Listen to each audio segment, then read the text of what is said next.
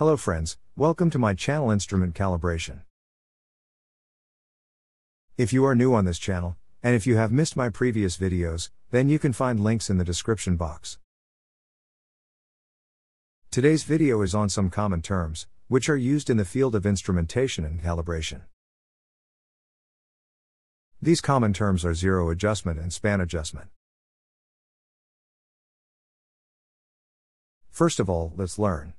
What is span? In technical world, span is algebraic difference between upper and lower range values.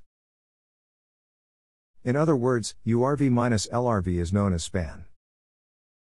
Let's take one example to understand this thing.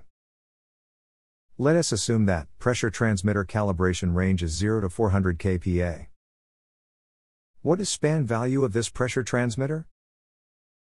In this example, span value will be 400 minus 0. So, span value will be 400 kPa. Let's take another example to understand concept of span.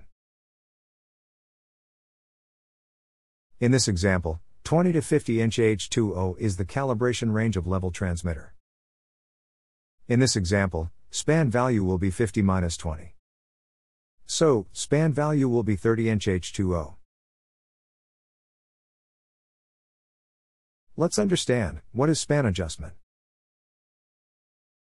Span adjustment is used to set the upper limit point, or 100% mark of the instrument range. In order to set upper limit point, 100% of input signal is given to instrument, and output of instrument is adjusted to 100%. Let's understand, what is zero adjustment? Zero adjustment is also known as offset adjustment. It is used to set the lower limit point, or reference point of the instrument. In order to set lower limit point, 0% of input signal is given to instrument, and output of instrument is adjusted to 0%. For example, when instrument output is 2% for 0% of input signal. In this case, this instrument requires zero adjustment. Lastly, let's understand the concept of linearity adjustment. Linearity adjustment is used to set equal travel above and below the 50% mark on the instrument range. This adjustment generally applies to mechanical instruments, and instruments with gearing, or link and lever mechanisms, or board and tubes, diaphragms, or bellows. In conclusion, in this video, we have learned about span adjustment, zero adjustment, and linearity adjustment. If you have any doubts about these concepts, then please feel free to ask me your questions in comment box.